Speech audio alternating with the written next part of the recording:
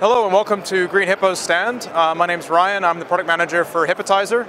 We're here talking about our newest release of our software, 4.2, and just showing some really cool things we can do with Hippotizer. Behind me, you can see a 3D projection mapping. This is 3 projectors firing onto a very difficult shape. So we used our software to map this 3D object. This object was actually chosen to be as technically difficult as possible. So you've got a spherical teapot, which is quite a complex blend. On top of that, you've got the spout and the poured water, which is many faces, and all that is being blended, masked, and warped by our software. As you can see, it looks quite good. So what we're showing here is an automatic lineup tool designed for installations and museums. This system, as you can see, is projecting onto a 3-dimensional target.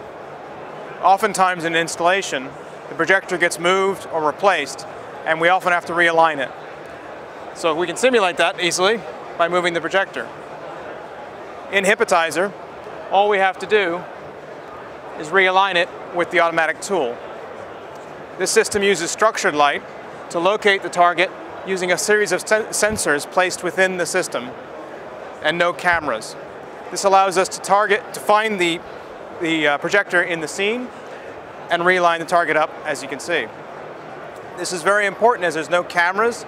The only feedback is done from fiber optics, which means you can be built into models and are very cheap and easy to install.